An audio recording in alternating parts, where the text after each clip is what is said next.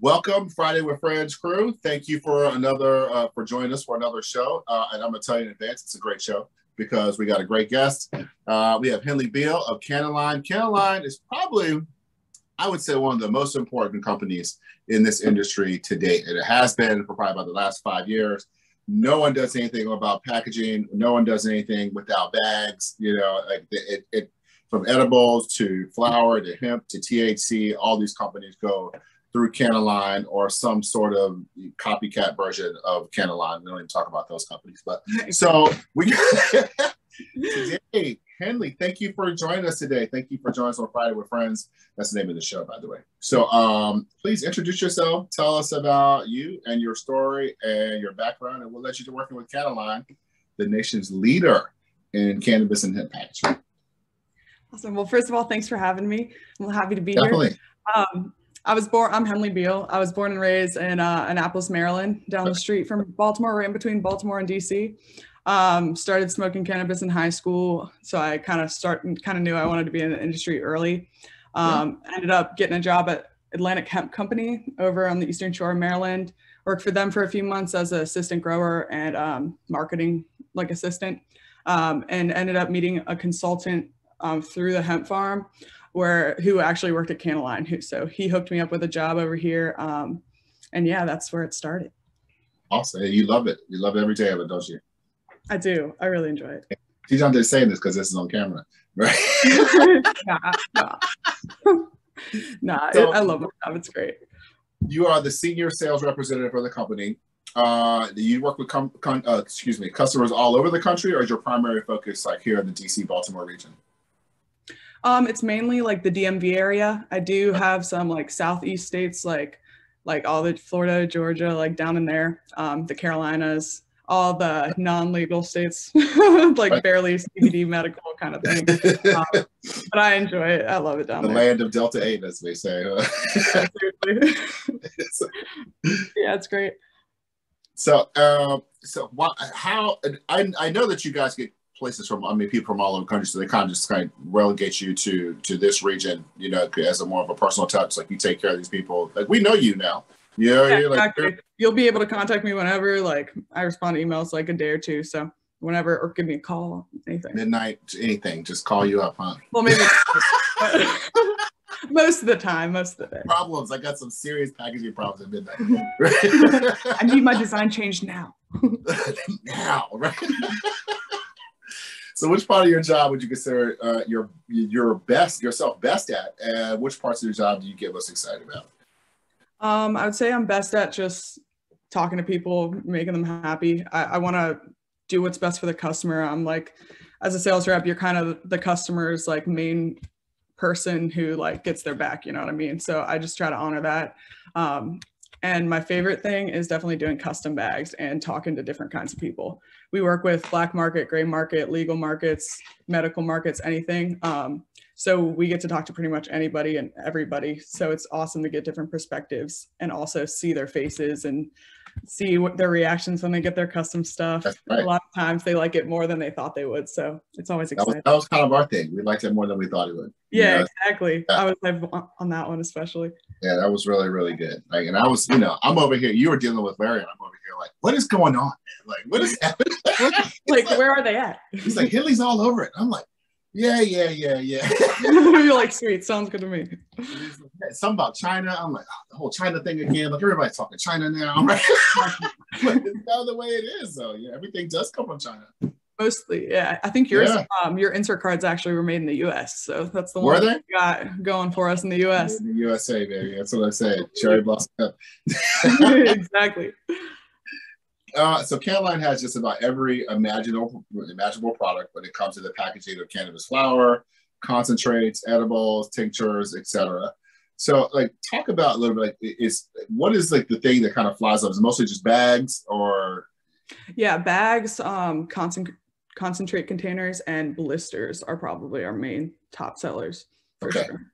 What's that? That's probably like edibles, concentrates, of course, and cartridges. Probably most of the things that go in there. Absolutely, and some flour for sure. What about these little tubes that everybody puts the pre-rolls in? Like, you sell those too? Oh yeah, we absolutely have those. We have a few different versions of those, so we got options. We got glass ones, pop tops, some other Okay. push lid ones. We got variations. So you see, it's funny because depending on where you are in this industry, like you talked about perspective, like you get to see and absorb information from a totally different angle than most other people. So what is your take? Like, what do you see? Like you see it through these customers, like you see trends, you know, because they're telling you like, hey, this is what our customers are telling me, or this is what we're seeing that people want. And then the next thing happens, that conversation happens with you. You know, what is your perspective on where this whole industry has been over the last couple of years and where you see it going over the next couple of years? It's definitely changed a lot. Like if you look at packaging from back in the day, specifically packaging, if I'm talking, it's like mainly, it's just very old school. Like you can see it modernize over the years, get more creative, have different effects. Like if you're familiar with cookies, they kind of started a huge trend with all of their bags, super cool, really vibrant colors, but they also have this soft touch material. It's like a matte material that goes on top of the bag, but it's soft. And you'll feel that whenever you have a real cookies bag, or some other, a lot of people, my customers especially, have been really wanting to do that soft touch. And mainly because cookies kind of started that trend. So as bigger companies kind of start doing different things, that kind of creates a trend and pulls it through for like probably, I'd say a year and a half, maybe two, depending on how big it is. It's about how long trends last in this thing, about a year and a half, 2 years. Straight up. It's an old hat, you know. So these most of these bags are like you said, this soft touch bags. Are these just for like flower, like hemp and cannabis flower, or the same technology is kind of going to the edible bags too? Yeah, you could do it with edible bags. You could do it with, I've seen it with boxes. Let's see what else. You could do it with pretty much anything except for maybe like the plastic, like of the blisters and that kind of thing. So Mylar is going away. Mylar is starting to fade off. We're getting some more like sustainable options, luckily. Like I think everyone's kind of moving towards that sustainability. Okay, that's good, because that kind of brings me up to one of these questions I got. If I can find it. Oh, there you go. So what does Cannaline mean when it says sustainable packaging? You offer biodegradable and recyclable bags. To me, those are the same terms. So is there a difference? Like, explain that to me a little bit. Yeah, so we're just trying to kind of cut back the environmental impact that our industry has. It's kind of a huge impact considering packaging is mainly plastics and different non-recyclable materials. So our recyclable bag, it's like recycle code 4, I believe. It basically makes it so it's fully recyclable. You can't recycle a bag if it has multiple different kinds of materials, which is how our regular Mylar bags are. They're made of like 3 different materials with in between the zipper, the lining, and the different materials on it. As compared to this fully recyclable bag, that one's just made of one single material. It's still waterproof, still smell proof, has the easy open, child resistant zipper in it, but it's just made of one material. So it helps become fully recyclable. So you can just actually recycle it, as compared to the compostable bag actually will compost and biodegrade into the ground with like dirt and everything, without releasing harmful chemicals or toxic residues. You could be camping and just throw this thing out there and know that you can walk away with a clean. Yeah, exactly. It degrades in about 2 years or less. So wow. Yeah. Look at you guys, all forward thinking and stuff. Like, I know, we're excited. You with that, or you just like this? I'm going to go ahead and say you sat in some meeting room and said, you know what, guys, I think that we should come up with these. I wish, man. They kind of just popped it out at us. They were like, oh, you guys want this? Here we go. So we were like, sweet. And my customers have been wanting it for forever. They've been talking about it for ever since. How much of a premium come with these bags? Like, you know, because as I'm hearing you talking, like my mind is working, like maybe we should think about, we were thinking about our offers of DA gummies in the summer, and like those bags would probably be perfect for that. You know? Yeah, exactly. It's honestly, when I was looking at the pricing for it, and I've given a few quotes and gotten a few runs for some of my other customers, it's not crazy. You can do like minimums of 1,000. That's a MOQ for those, the minimum order quantity. But at like 5,000 units, it starts to like get wholesale pricing a little bit, drop every quantity you go up. So it's not bad. It's still not very different from the Mylar bags. It's just probably like 10 cents more maybe. Right. Mhm. And, you know, and they look so much better. Like there was a time where I'm like, you know, it seemed like Mylar was just like the, you know, top of It this. looks tacky. Exactly. Yeah, it does look a little funny, and it seems like, you know, it was the peak of technology. But then, like you said, this whole cookies thing happened, and I boohooed it. Like first, it was like these little containers. And I'm like, this seems silly to me. You know, these containers we can just put stuff. Yeah, so yes, I really like that touch. That is nice. Yeah. So the company is more than a product company. You offer services also. So you talked a little bit about, you know, some of the services you're offering, like with what you did for us. You know, tell us about like some of the other services that you may offer. Like, you know, and I'd say like the branding and packaging. You helped us get our inserts for our blister packs. You know, is that just like the one or two services, or just like a string of services that you offer? We have a bunch of different ones. For design work, we have a few different tiers. If you want a full custom brand with different products, we can do that for you. If you just have a logo or a design already made, we can just put that in a template for you for whatever product you want.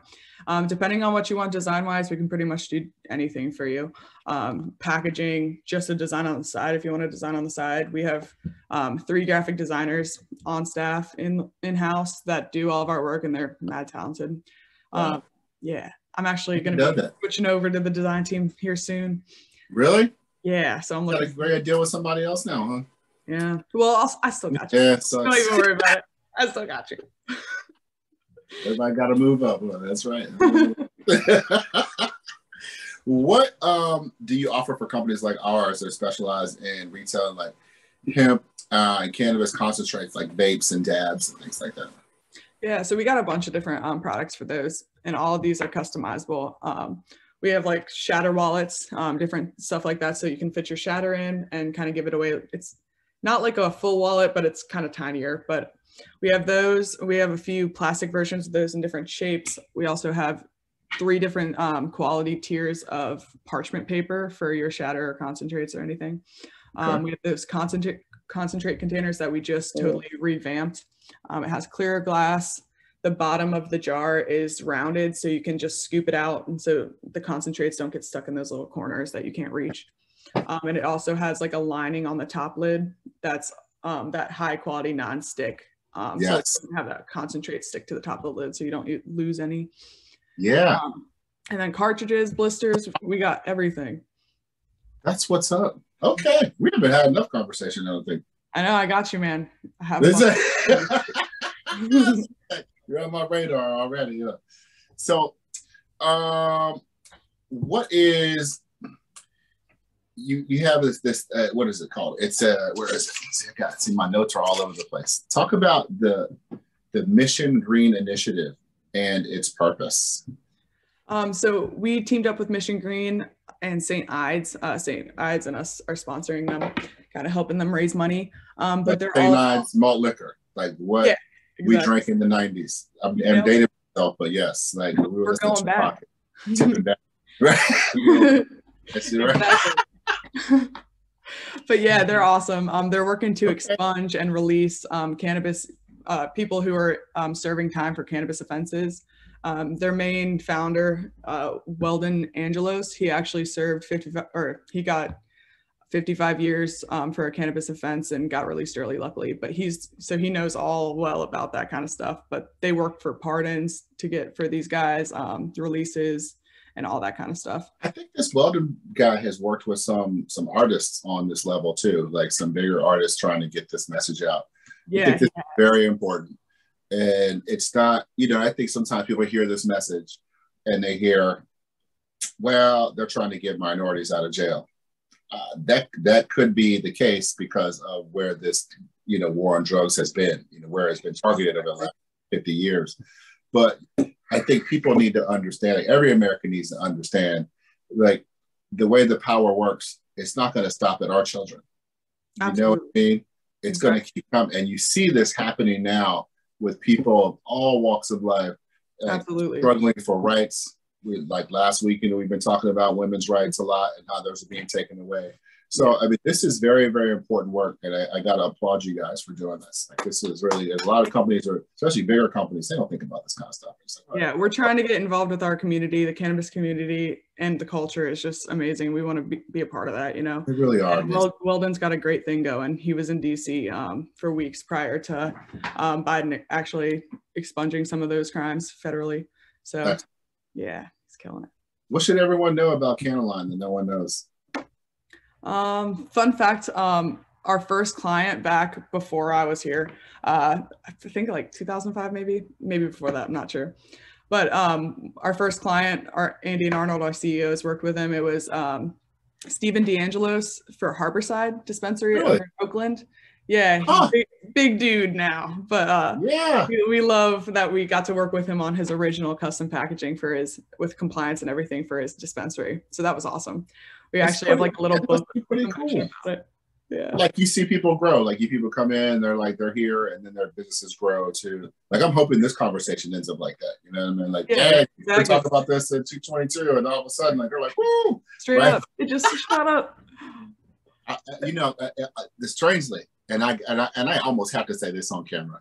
I almost have to go to a different state in order to succeed because Maryland taxes the living crap out of people. I don't blame you at all. You know, I'm not a fan of how Maryland's setting up their market so far. I hope that every single person on the legislature listens to what I have to say about that, because you are driving people out of this state. You are driving good business people out of the state. And they're just kind of bringing in all those big guys. You know, that's not what the cannabis industry is about. That's not what our company is about. We can't let that happen, especially with federal legalization on its way. We got to be able to work that shit out for sure. But I'm starting to understand moonshiners more now that, you know, like I would have lived during that time, but like, oh, this is what they were going through. Literally, I get it now. Yeah, yes, I get it. Like I make the best spirits in, you know, the Tri-County area, but no, like I don't have enough money. It's like that craft cannabis. Like, come on. Yes, exactly. It's like the same thing. You know, literally. Here we are, huh? Yeah. 100 years later, fighting the same fight, just like in a different form. It's like crazy. Yeah, slow progress. It's always slow, isn't it? Yeah, for sure. So we're gonna let you out of here. I think I could ask some more questions. Honestly, like you have a lot to offer. But I want you to. We always give everybody a chance to give a shameless plug, where you kind of promote your company, whether it's yourself, it could be a sale, it could be a new item, something you guys are excited about, a promo code, how you're helping people. You know, so I talked about that, but you got a minute, then go ahead and talk about it. Awesome, sounds good. Well, we're on Instagram at Cannaline or Canna_line. I'm on Instagram at Henley Beall, HenleyBeall. I'm a psychedelic artist on the side, so if you guys ever need any art, my website's henleybeall.com. And as for Cannaline, we're very excited about the sustainable packaging. Hit me up for a quote if you'd like to see our pricing on those. And as for another new thing, we just released new ounce jars, the old school kind. They're stash jars for your ounce of weed, but I put some of my artwork on there. So feel free to check those out on our website, cannaline.com. And your artwork can be at henleybeall.com? Yep, you got it. Okay. We may have some art needs coming up, so I may be calling you on a personal basis. Awesome. I got you, man. That's what's up. You know, you are promoting the company and still making some money on the side. I love it. Yeah, exactly. Right? That's the you see it? All right. Thank you for joining us on Friday with Friends. Thank everyone over there at Cannaline for being a part of this. Thank you so much. You know, we've been customers for you guys for about 4 or 5 years, and hopefully, you know, we're still doing this 10, 15, 20 years from now. So absolutely. Thank you for being the rock in the industry that you guys are. So, yeah, thanks for having me. I love your podcast. Of course, no doubt. If you're willing to, we can do it again in a few months. Awesome. Sounds good to me. Thank you so much. You have a great day. You too, man. Thank you. Sweet. Sweet. I love it. Yeah, this is so good. Thank you so much. Yeah, absolutely. I'll catch you later, man. Yes. I expect to hear from us soon. Absolutely. I'll be ready. All right. Thank you. See you, man.